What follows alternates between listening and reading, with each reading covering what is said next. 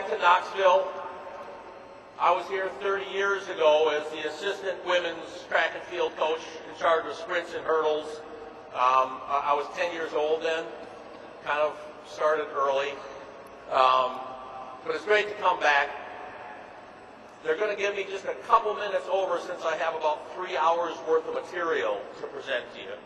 But it's been a long morning already, great speakers, but mental fatigue is starting to set in. So we're going to do a little mental gymnastics, okay? It won't be real difficult. Pick a number between 1 and 10. Don't tell me what it is. If you've seen me perform this feat before, please don't spoil it for anyone else. You have your number? Multiply that number by 9. This is the hardest math you'll have to do today. Multiply your number by 9. Now, take the number that's in the ones column and the number that's in the tens column on your number, add those together. You have that, so you've got a single-digit number now. I want you to subtract from that single-digit number 5.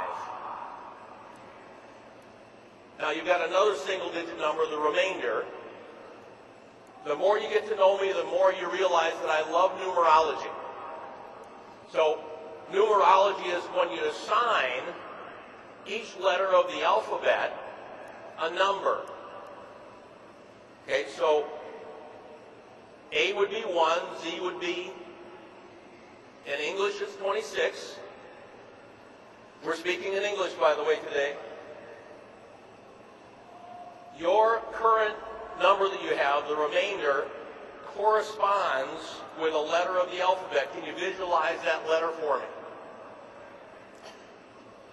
First European country that starts with that letter. Think of it. Go to the end of your country name. There's another letter there. Can you see it? First animal that starts with that letter. Go to the end of your animal name. See that letter? First color that comes to your mind. Hold on a second. I'm seeing an orange kangaroo from Denmark. Did anybody have that? What does this mean? Does this mean that I've been given some rare psychic gift that I can simultaneously read people's minds? No. Doesn't mean that at all. How about if I cheated? I didn't do that. But if I'm lucky enough to be able to guess that, I need to head out to the casino right now. What I did is I used a very specific system that yields a highly predictable result. It's a specific system, but it yields a highly predictable result. What we're going to do today is share with you, regarding the 40-yard dash, parts of a system that you can use that's based on research and time tested, that you can take home on Monday and start working with your players, working with your athletes to improve their 40-yard dash. Now, what does the 40-yard dash mean, particularly relative to football? How many people sat for hours and watched the combine? Yeah, I know, I did too. And the resounding theme was, hey look, the 40-yard dash doesn't really translate into being a football player. Then why is so much weight put on the 40-yard dash? Because it's an indicator of what your speed capacity is. And particularly looking at the 10-yard time, what your acceleration capacity is. And couple that with broad jump and vertical jump, now you get a picture of how the athlete's nervous system works and what their limitations are going to be versus what their capacities can possibly be. This is how it worked for one of our clients, and hopefully it'll play loud enough.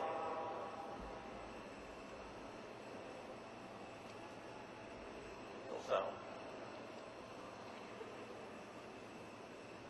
So, I'll narrate. Stephen Hill, wide receiver, Georgia Tech, came out as a junior. Everybody's talking about some of the other receivers that ran before him. They really thought he was going to run about 11.6 or about a 4.6 or 4.7. Another big body, wide out, but because of the offense run, 6'4", 215. Very few opportunities. He only had 28 catches in that option offense, but he averaged 29 yards a catch. Well, wasn't it the same thing with Demarius Thomas? Correct. Same exact and thing. Calvin Johnson. To a lesser That number is 4.30. Okay, 4.3 flat. That's what I was just going to say. 6'4", 1 inch shorter than Usain Bolt. Lights out. At 215 pounds, about the same weight. Ram is a track kid. Danny Cole. This is the second run. He's punt returner. How about Danny Cole punted a bunch of times this year? He returned punts. He's a slot receiver. They're talking about other people. And now Hill, who, according to our unofficial hand time, had the fastest 40, just ran a 4.31. Okay, so Do you think he made some money on that day?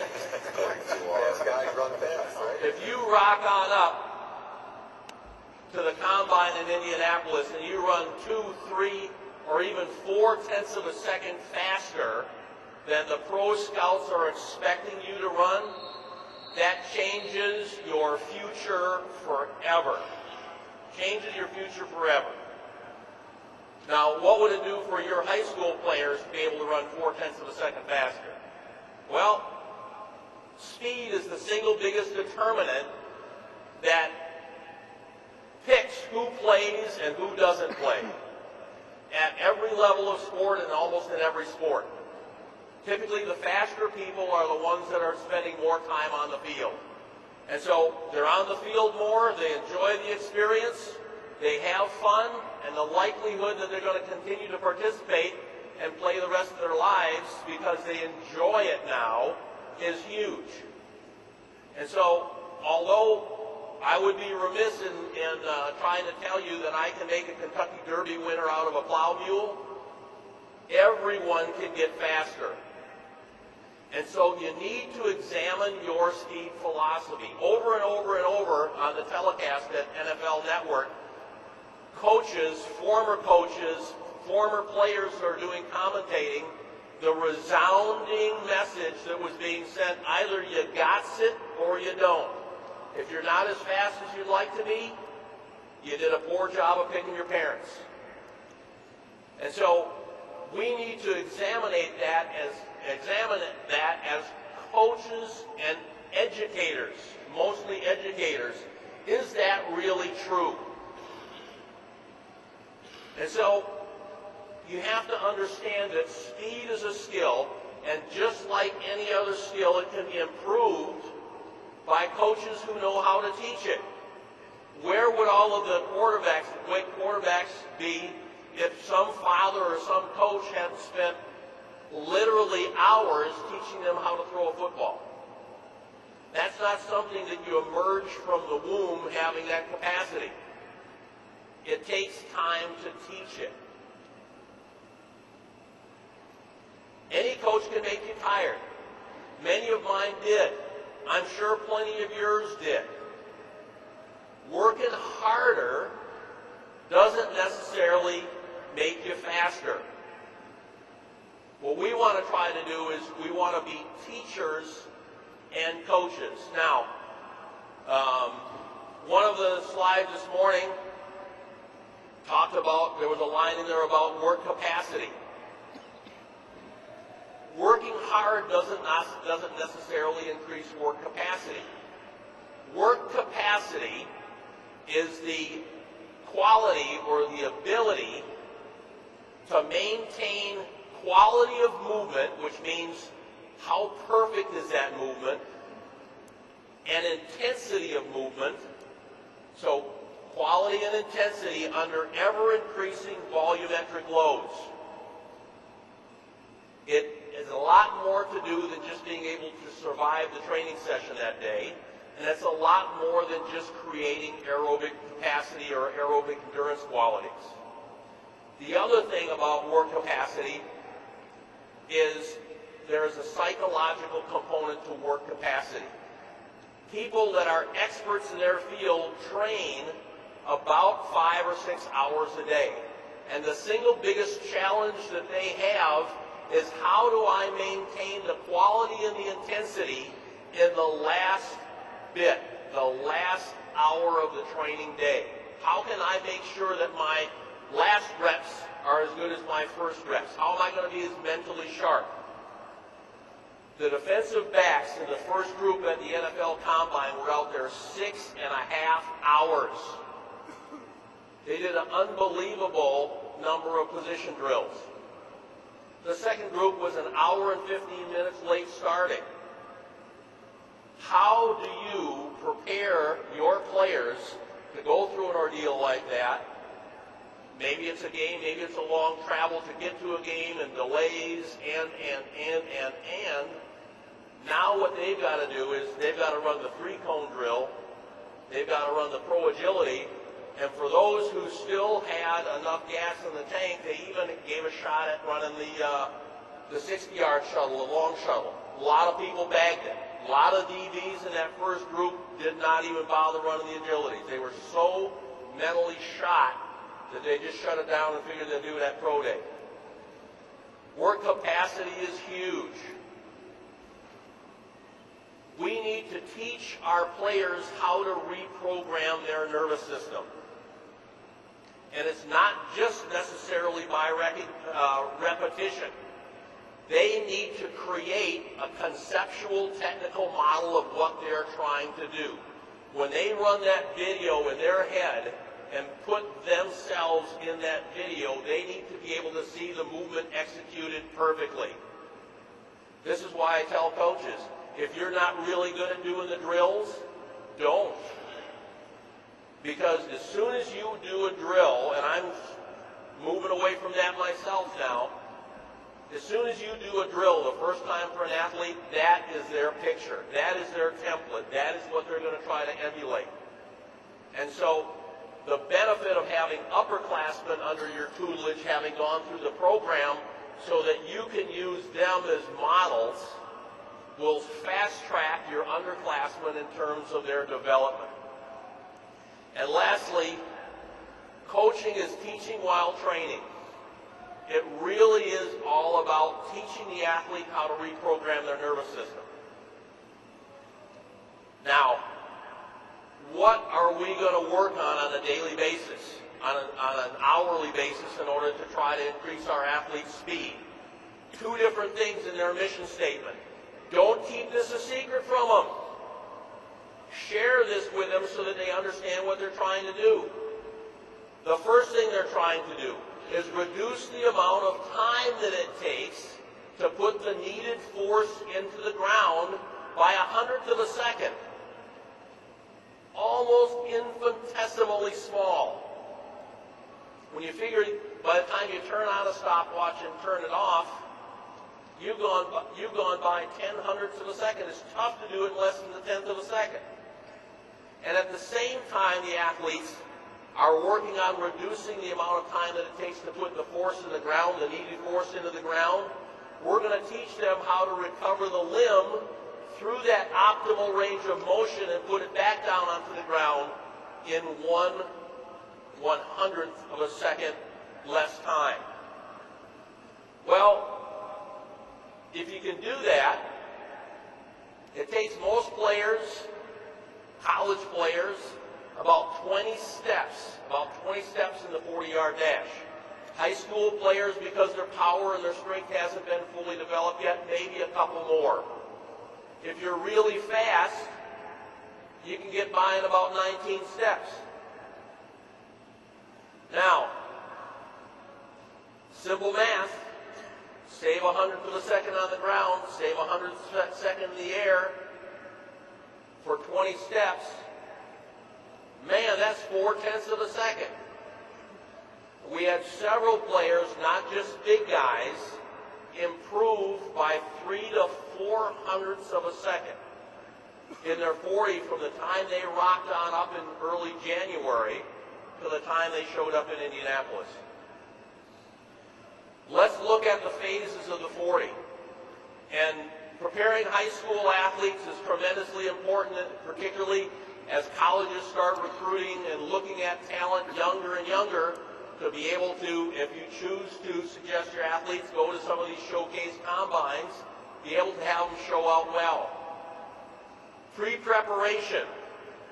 It's a psychological component as well as a physical component. Creating an active, dynamic warm-up that actually wakes up the nervous system instead of putting it to sleep. In the mid-1980s, we talked about the desensitization of the stretch receptor by long-hole static stretching. People thought we had 3 heads and we're from the moon. Now the literature is replete with information that says, if I take you and measure your vertical jump right now, take you through a long-hole static stretching program and have you jump again, you're not going to be able to jump as high. It reduces your power output. But still, as I travel around the world, this is news to a lot of people. And so, active dynamic warm-up. The psychological preparation that's needed in order to be able to do a 1-off or a 2-off performance. Big thing that I talked about on radio yesterday in Atlanta was athletes that have a track and field background do better at testing these parameters oftentimes than people that have specialized from an early age playing football. If you're out there going to run the 100 meters or going to long jump, you don't have 10 of your friends out there to support you. And so broad-based sport development teaches the skill set, but also teaches the mental set to be able to perform when the spotlight is on you and not on the entire team. But it also goes to what you're thinking about. You need to be able to visualize the entire 40 meters run by you, executing perfectly, hitting your breath points at the right spot, and finishing strong through the line before you put your hand down on the ground. There's too many times, if you look at just the amount of time that a person puts their hand on the ground versus the time they go, the longer you're in that three-point position, the more the energy gets sapped from your legs. You're less explosive the longer you hold. Talk to track and field athletes. They hate to be held for couple seconds rather. 0.3, 0.4 of a second. The whole concept about loading yourself into the three-point position. It has to be consistent. You have to do it the same every time. There's no time for goofing around when you practice. It's like asking a black belt to come in here and break a bunch of bricks. They put their stance, they get settled, they put their left hand on the bricks. 1, 2, break the bricks. Ask them to do that with their hand behind their back now. Won't happen. If they try it, their hand will be the consistency of mashed potatoes. It has to be consistent. It has to be any pre-activation you use. And I encourage this. 3 explosive jumps up in the air, dynamic tuck jumps, rebounds, open up the neural drive. There was no accident in 1972 at the Olympic Games in Munich that Valery Mortzov jumped 3 times in the air before he got into the blocks. They already understood the importance of activating the nervous system, being more explosive. The start, and this is where people spend a lot of time. Interestingly, your 10-yard time, and particularly the velocity that you're traveling at 10 yards, is the single biggest thing that impacts your time from 10 to 20. There's a high correlation there. So it's well worth practicing this. The other thing in the game of football, there's very rare times where you don't go 10 yards and you have to change direction. And so understanding that dynamic is extremely important. 20 to 40, a little bit different situation. We're going to talk about that.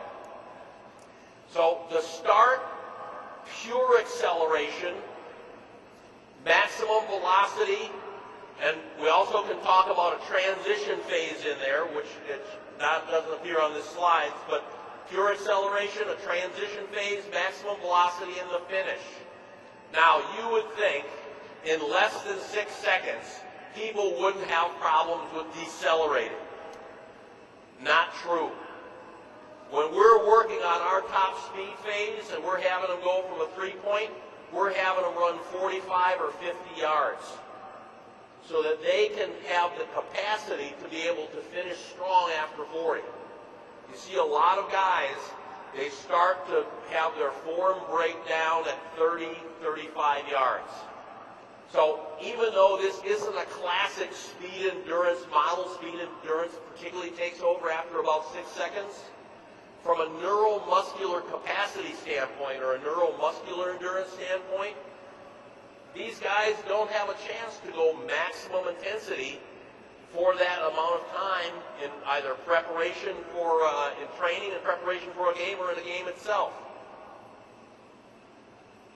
Now, the start, think of it as the reaction, force application, and the first 2 steps.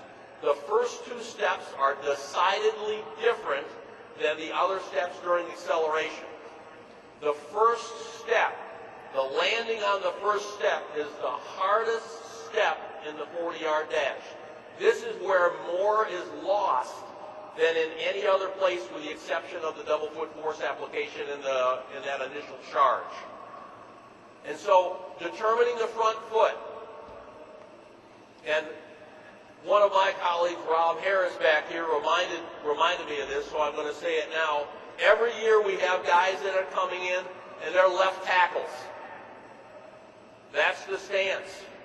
That's not necessarily the way their nervous system is naturally wired.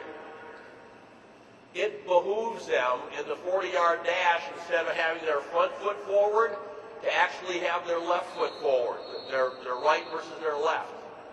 And we'll work on changing them around if it's so indicated. Now, in setting a stance for the 40-yard dash, we're trying to select the most neurobiommechanically efficient stance that they could possibly have. This ain't your football stance. If you're at the combine and you're in your pro day, you probably aren't going to have to run a 40-yard dash again in your life, with the exception of maybe impressing a team if you're coming on as a possible free agent. People say, get in a comfortable stance, so that lineman says, Coach, that's not comfortable. Comfortable is all in what you're used to. And I'll tell the guys, I mean, you can do this and be comfortable and be as slow as you've always been, or you can make some modifications and get in a better biomechanical position and improve your speed, and over time, that's going to be comfortable. Your wallet's going to be more comfortable too. And so rarely have we ever reverted and acquiesced almost and allowed the player to go from a bad biomechanical position. How do we determine it? Everybody is open and ready to go today. I can't find one person with their... This is amazing. Sir, I would put your left foot back in the stance. I would put your left foot back in the stance. Any truth to that?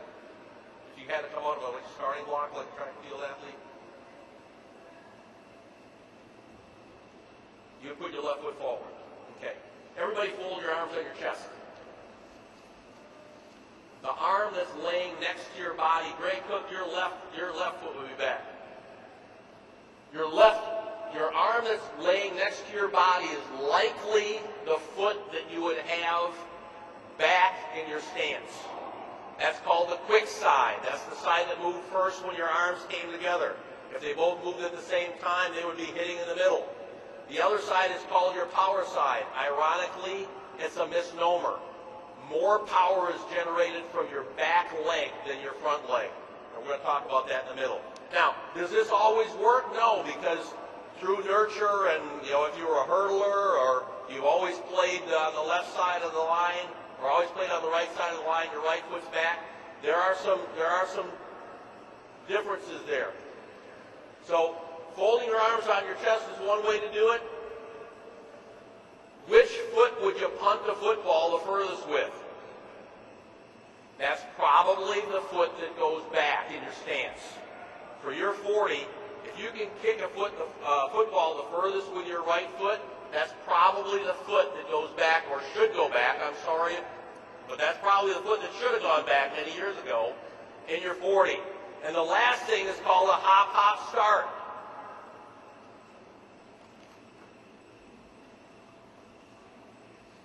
What we're going to do is put them in an even stance, hop, hop, and then have them come out, charge out, and run.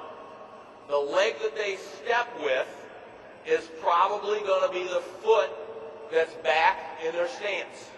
So there's 3 relatively easy ways you can check to see if you got your athletes in the right stance for their level of neuromuscular coordination. Foot from the line. It wasn't until a couple years ago that the NFL said, we're going to determine where you put your hand in your front foot. The reason why is because they didn't know what was better. Was it better to be further away? Was it better to be close? Let's have everybody do it roughly the same. So regardless if you had a size 9 shoe or a size 17 shoe, everybody started from the same place. It was different this year. Go back and look at the tape. There's all sorts of different stuff that's being used. Which is the biomechanically most efficient way to do it for a 3-point stance? Remember, not a track and field block start. We're talking similar principles, different application. So, does anyone remember in track and field coaching, especially if you were in Ohio, 20 years ago, there was a block that was out there called the Moy starting block. You basically put the front pedal about 1 foot length away from the starting line. And it was kind of a pyramid-looking start, not dissimilar to what the old, I'm going even further back, what the old wide receivers used to line up like. And Remy Korchemny, back in 1988 with the World Junior team with the United States, with all of the guys, no one had previous experience with this starting technique before. All of the guys started faster to 10 meters and 20 meters. One guy had previous experience, Chris Nelms. And so the Moy start puts you in roughly this kind of a stance position that's going to be optimal for a 3-point start, not having any pedals to push off of. So the other consideration is between the front foot and the rear foot. What's that distance going to be? And what we found is it's about 1 to 1.5 foot lengths from the front heel. Let me take that back 1 second. So, front foot to the line, it doesn't say it up there, somewhere between 1 foot length and 1.5 foot. So under the old convention, with the starting line here, we would have them set up with their toes on the line, and they would take their front foot and put it back toe-heel relationship or a little bit further, not more than 1/2 foot length further. The next one we would take and put this back about 1 foot length, maybe just a little bit further. So we're in that range. Now, you're going to make adjustments relative to leg length, body length, arm length, so that the goal is put the center of mass in front of the front foot. Because if the center of mass doesn't get to be in front of the front foot, we can't push, we can't go anywhere when we start to charge. Stance, hand position. You want to have that hand high up on a bridge with the weight on your fingers and your thumb. And the elbow needs to be pointing down the field.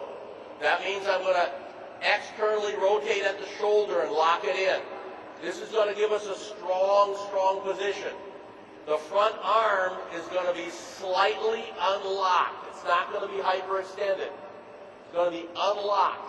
This allows you the best position at the shoulder and the best position at the elbow to generate force at the shoulder to balance the force that's being generated in that kind of ready position. Take your hands, put them together like this, press. Okay, what did you just do? Yes, it was an isometric contraction, but those of you who have an engineering background would recognize this as a balanced force. The force in one direction is going to be pushing equal and opposite direction. So what I'm going to do is, I'm going to create a situation where I can use the fourth type of jump in human movement. It's called a catapult jump. You know, back in the day, they used to put a burn and earn a churn and funk on a stick, stretch it down, and shoot it over a castle wall. Well, what we're doing here is, what I'm going to do is I'm going to press, and then I'm going to take away the resistance, which is the hand. And you shoot forward. So in that three-point stance, you're not like a three-legged bar stool. You're creating creative tension, pushing backward, and you're resisting that with the strength of your shoulder. Now, the next thing, and this is, I'm going to point this out because this is a difference in terms of track and field versus football three-point. That's not a difference. What I'm talking about here is I want to have the arm drop directly down from the shoulder. So you end up being in kind of a little triangle position. So the hand is just a little bit outside the foot. The thumb lines up kind of with the big toe. If you can visualize that. Shoulder position. This is different. You want to be able to get your shoulder further forward than you would in a block start. Now this is what we've always been taught. You got to lean out a little bit. By displacing your shoulder forward, you're able to shift the hip and the center of mass so that when we drop that drops down in front of the base of support. And so you can see Tandon here. He's got his shoulder out forward. Now, this is one of the reasons why you bench press for the 40, is to be able to stabilize. Remember, he's loading that rear heel.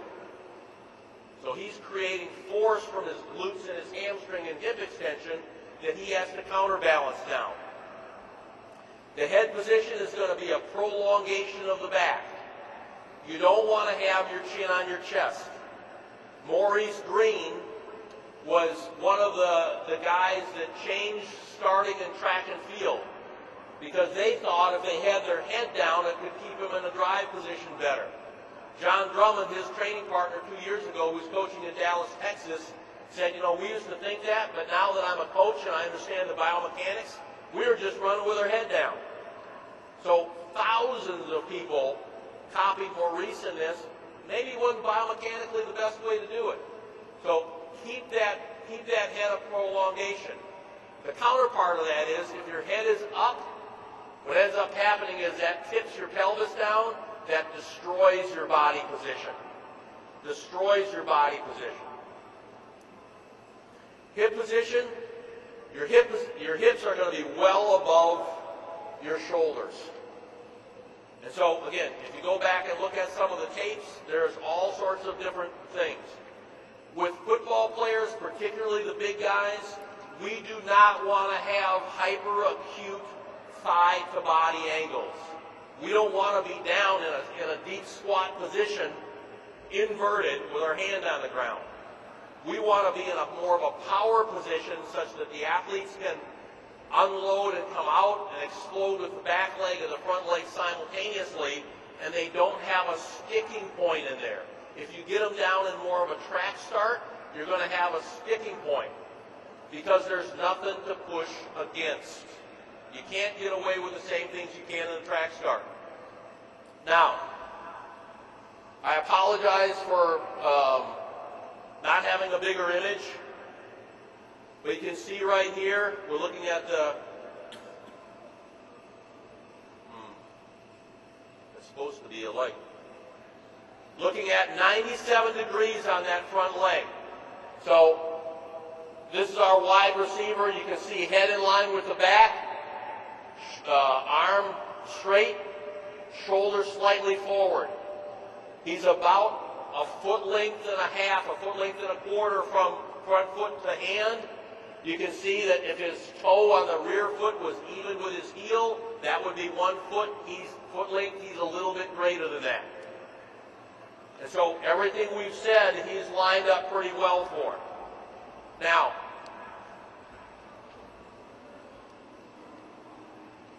and this is all set up by where you put your feet in your hand. Rear leg is about 134 degrees in this one, about 135. Track and field starts oftentimes are 120 to 140.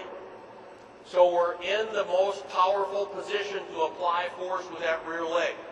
Remember, greater power is generated from the rear leg than the front leg in the start. Location of the center of mass. The line is wrong. And so you'll see a thin little line. I'm going to go up and point to it because there's my dot. Right here, that's where the center of mass is.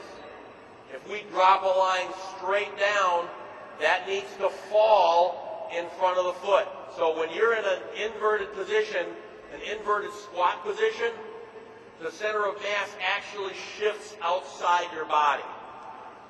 But we want the center of mass to fall, it only happens when I work right down here, right down in front of the foot.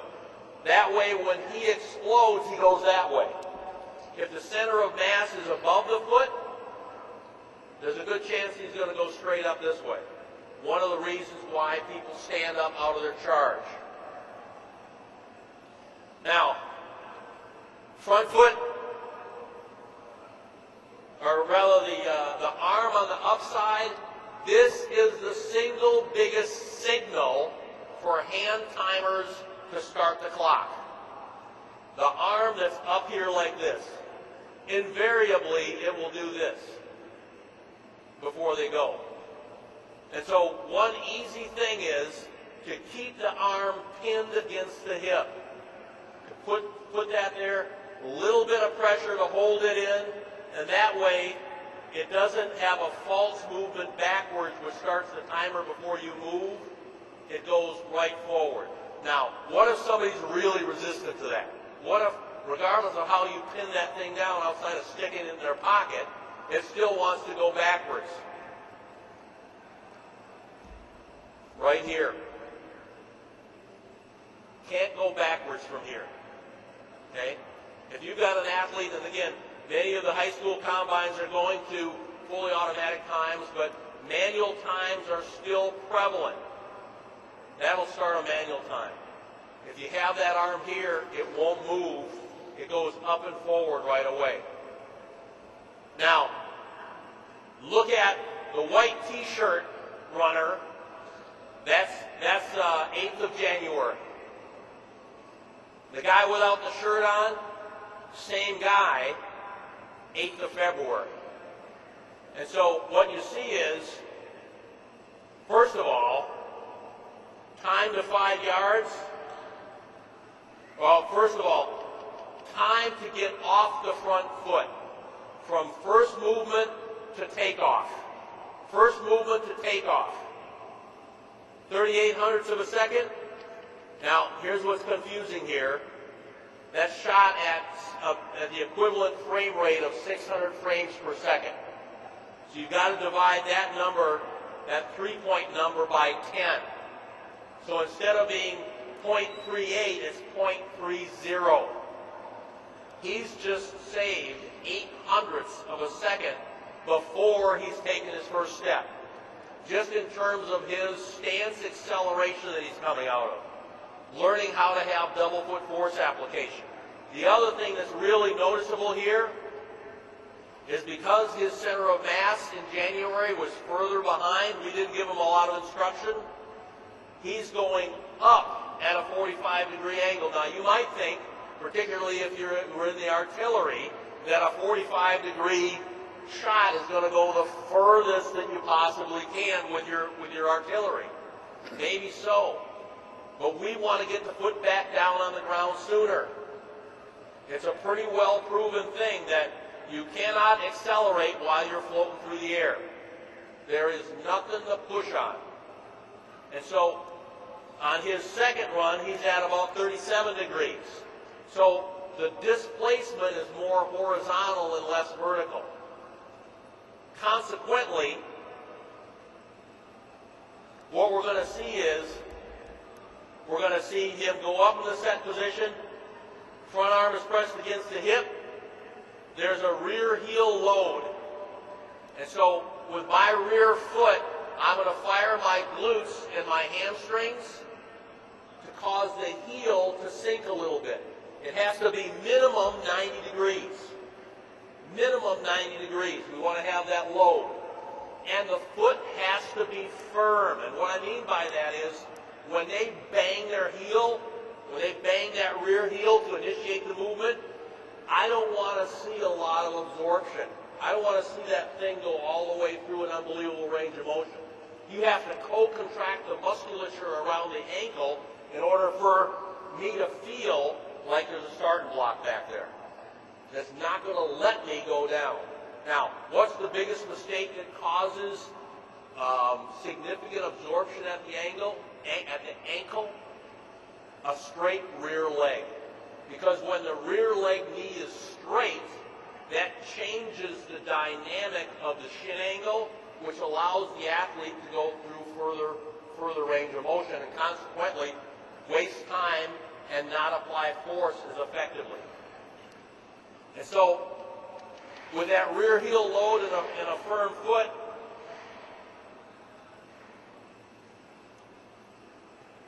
we're going to work on, again, pinning that up toward the hip, and then with initiation, they're going to bang the rear heel.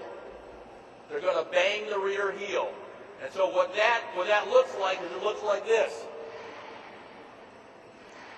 If you talk to really top track and field sprinters, this is what they'll tell you it feels like. Not this. You see what I'm saying? They bang the heel, you've got a firm foot, so you're getting tremendous stored elastic energy, and then you've got to yank the foot forward. You've got to yank it forward. You're not worried with the rear block about getting triple extension reflex. You have a triple extension movement. You got to bang it, pull it out. When we did the analysis of our guys in January, right after they did the first mock combine, the biggest problem with them was they couldn't keep up with the model's rear leg. Couldn't keep up with the model's rear leg. And so consequently, when you bang the rear heel, you have a simultaneous force application with both feet.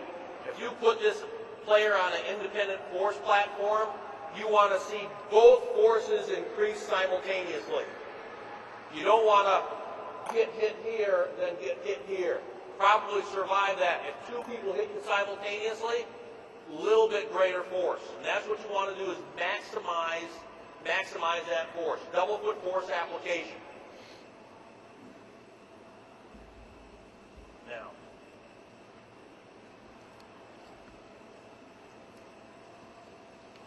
so from an arm action standpoint, we want to sweep the rear arm. Now, this is almost like an afterthought. We teach our players that you want to run away from your hand. Your downside hand, you want to feel like you're running away from that thing. There's two ways to move the hand. The preferred way is to sweep it back long. So I'm here, it's going to come back long. The upper body withdrawal reflex, have you ever had a cast iron pan And you know the way you clean it, you don't use soap or hot water. You kind of scrub the bits out, and then you put it on the stove, and you kind of cook the water out of it, and it gets pretty hot. And then you leave the kitchen and wait for your spouse or your significant other to come and touch it and move it. This is what happens. That's what the athlete will do here. This is a signal. This is a signal to start the watch. Now, you can't cheat. You can't cheat the combine. They're trying to use a beam now to break it. But if you bang the heel, even if you leave your arm poker straight, because your body's coming up and forward, your arm will come off the ground. And so you can't beat the auto timer. But by sweeping the arm back, you generate the needed time to apply force on the front leg. He was able to do it in 3/10 of a second. That's really good. That's even good for a track and field male sprinter. 3/10 of a second is really good. But when you consider the next step, it should be 1400ths of a second. It's half. And so if I do this, I'm not going through the full range of motion to balance force application on my opposite side hip, my front leg hip. Full sweep action back here through good range of motion generates more force production on the right hip. The other thing it does is firing the lats and the glutes simultaneously. You get co-contraction and you stabilize the lumbar spine through this big tendon that's attaching to the lumbar vertebra there. Small thing. All we're looking for is a couple thousandths of a second here, a couple thousandths of a second there. And so sweeping that arm back is going to be real important. I get ahead of myself. Forearm shiver. Do you all remember, if you're my age, when the forearm shiver was actually a legal maneuver? Some of you don't even know what it is. Here's what it is. When we played with leather helmets and no face guards, we used to be able to take our forearm and come up underneath someone's chin. Now, if that's ever happened to you, here's what you do when that happens. It literally, I know you've done it now, or at least maybe I'm receiving it, but it literally makes you shiver. And so what I want to do is from either this position where my arm is pinned on my hip, or if I have to rest it on my thigh, I want to deliver a forearm shiver. Forearm shiver up. I got to get full range of motion.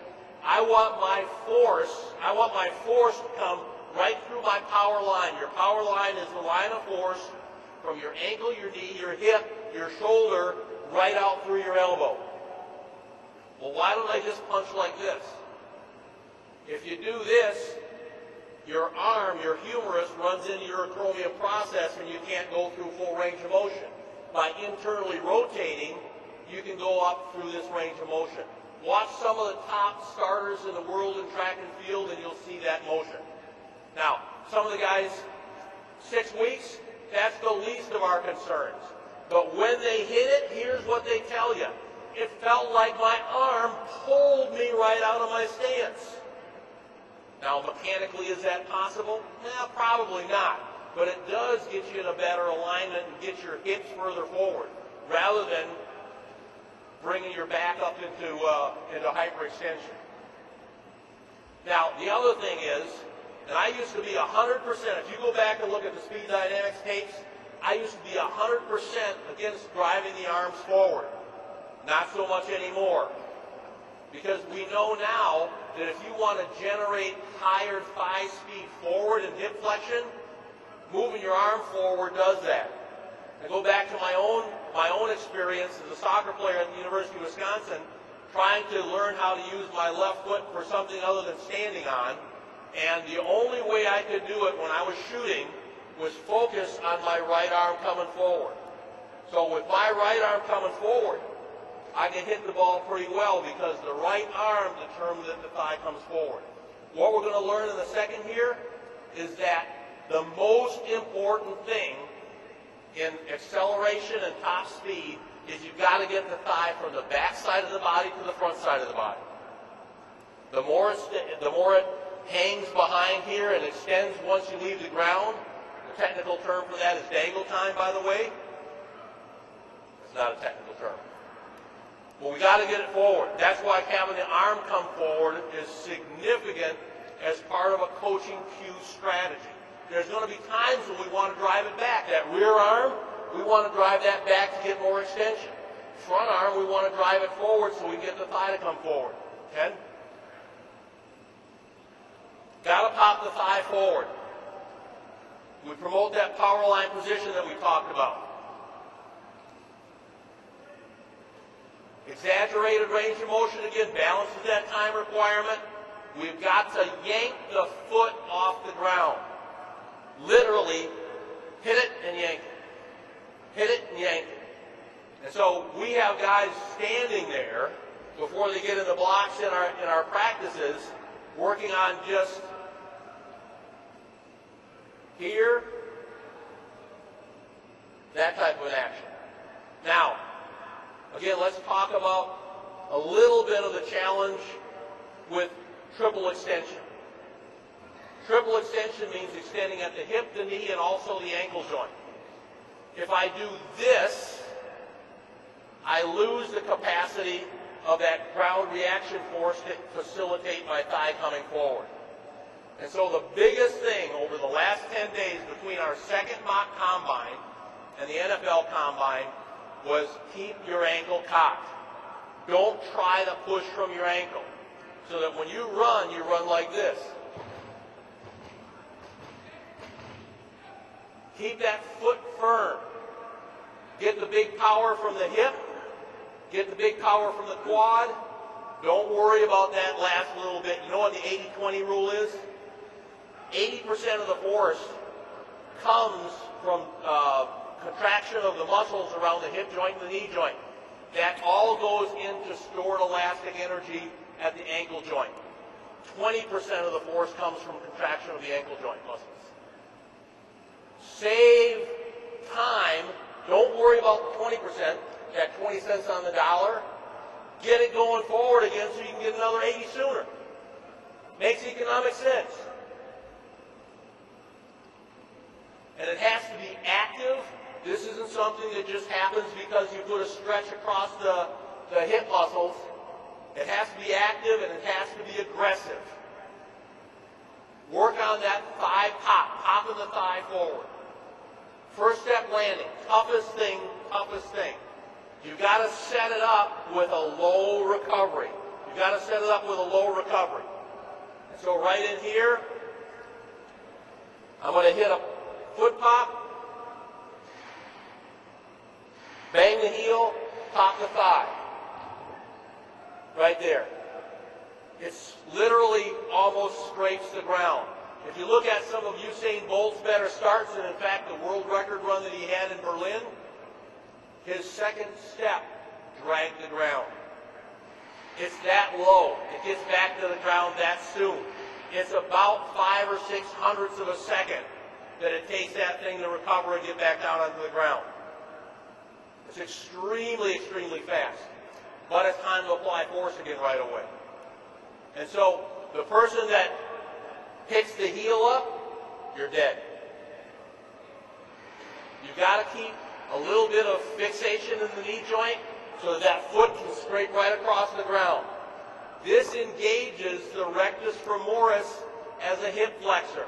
Most people flex their hips with their iliopsoas, little bit glute minimus, tensor fascia lata, but because the knee is bending here, they don't get the recruitment that they need out of the rectus femoris. My British sprinter, she's been with me now, what she says is, it's like being on the tube in London and being insulted during rush hour. You want to pay them back, so you do this. You kick them in the shins. Kick them in the shins. And what happens when you really kick someone in the shins quick? Your hamstrings engage and cause an active response, bringing that foot down to the ground. Active response, bringing that foot down to the ground. Now, if you teach this 3 hours a day and you're demonstrating, you'll see what I mean, because the first day you're walking around, my hamstring feels like it's about ready to pull. And so working on that's real important. Land on a firm foot, contact behind the center of mass. Second step, same thing. Same thing. So, first 8 steps is pure acceleration. This is the difference. Remember, divide the second one by 10, move that decimal point. This is the difference that we see in the first 10. Just look at the position. Look at the position of the foot here. Ankle cock. Notice how that's getting ready to really slam back in the ground. At the same point, look at how low that foot is here. You want to keep it low to the ground and get it back on the ground soon. But this is like you and me getting into a hitting contest. We're going to hit each other in the shoulder. You get to hit me from this far. I get to hit you from this far. Who's likely going to win? That one right there. Greater ability to generate negative thigh speed, greater ability to generate negative foot speed, and you're able to really bang the ground a lot better. The duration of pure acceleration, which is about the first 6 or 8 steps, is about 2 seconds. This is where force production is largely predominated by muscle contraction. This is why we had a defensive lineman, kind of a tweener linebacker, run 1.57 for the first 10. Extremely explosive. Extremely explosive. You see some of these big linemen, they're running in the 1.6s. Extremely explosive using muscle contraction.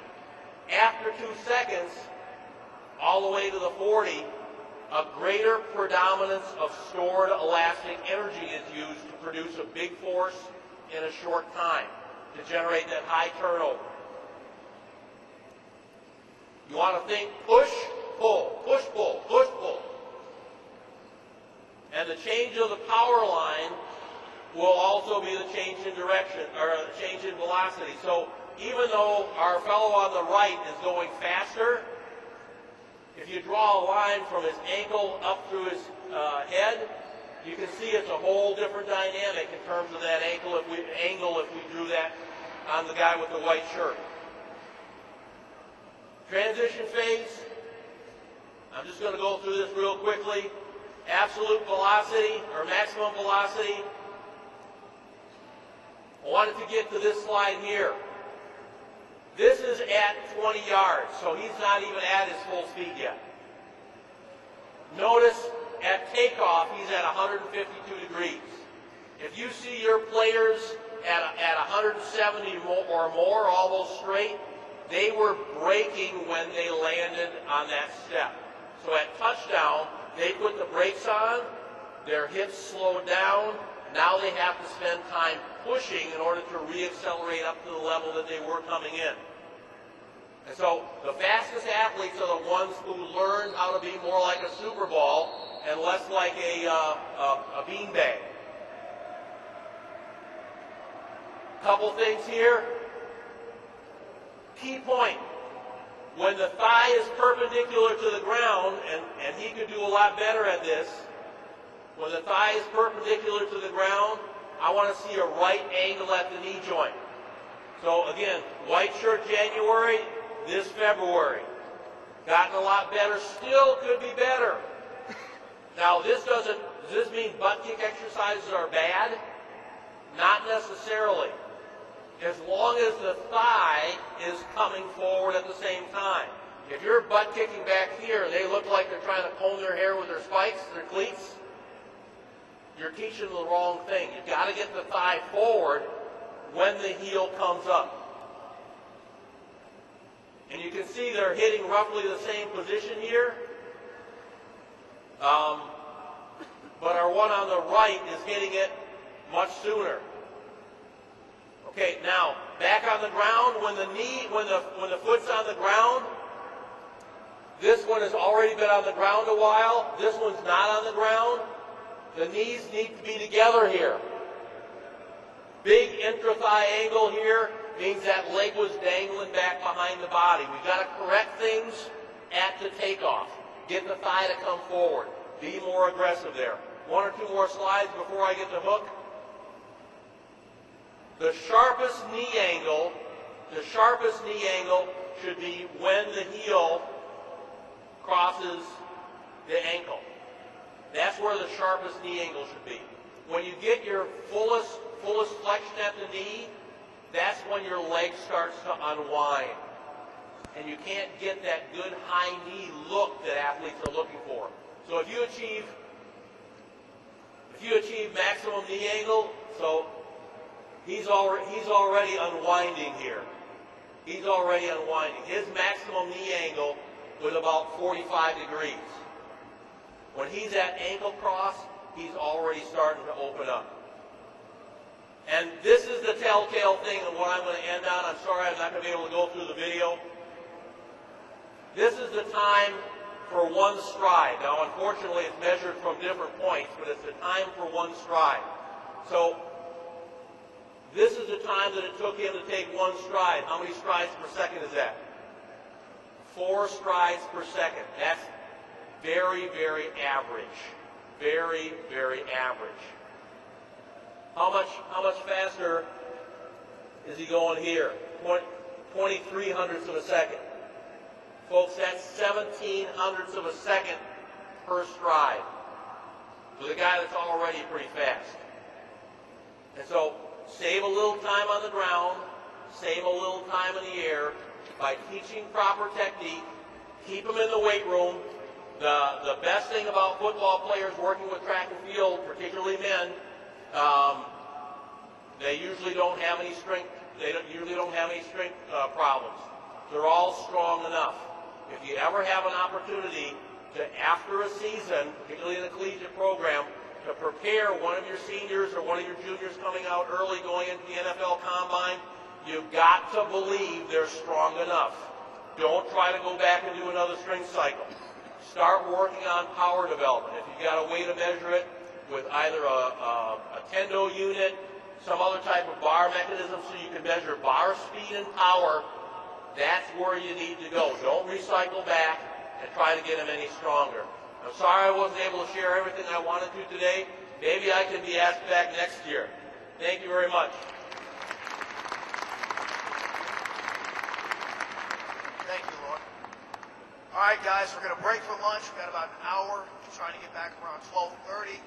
Please do everything you can to stay within this area. We got a junior day that's coming over there to see a quick presentation, and then going out.